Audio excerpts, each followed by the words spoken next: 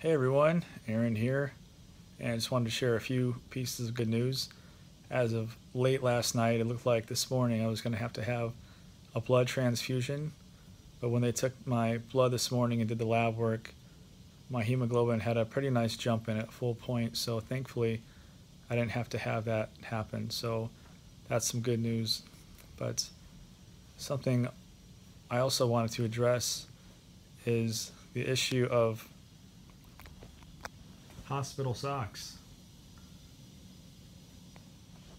So you put these things on, then you put your feet under the covers, and about 7 seconds later, the socks start to twist or come off.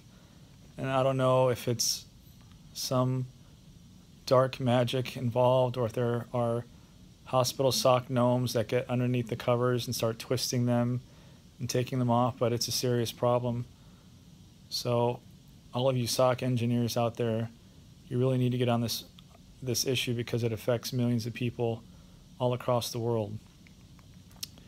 And thirdly, I'm about to try my first meal here in a few minutes. It's going to be my first real meal with solid food.